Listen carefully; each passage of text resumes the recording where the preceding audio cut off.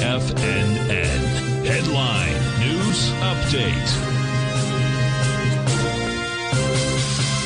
Welcome, folks. We have the Dow Industrials finished down 278. NASDAQ up 5 points. S&P's down 30. Gold contract up $10.60, trading at $19.21 an ounce. We had silver down 11 cents, $21.92 an ounce. Light sweet crude, that got whacked out there big time out here today. That was down $3.17, $68. That's on the way down to this $52 level, folks. This is going to be really interesting watching oil big time.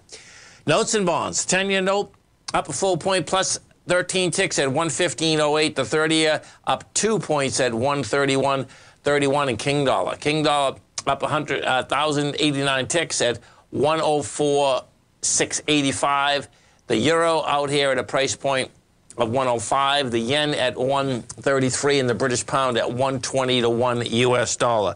Take a look at the 10-year yield, folks. We're yielding 3.4% right now. We were at 4.5 last week. That's pretty amazing. No doubt about that. That is one big number.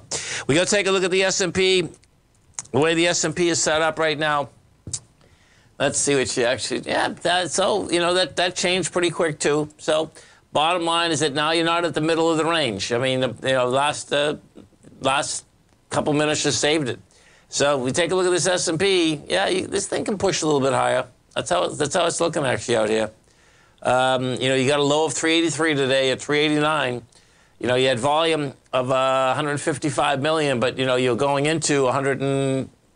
Oh, I see. Yeah. It's going to be the same volume. That's still not bad. And if we take a look at the Qs,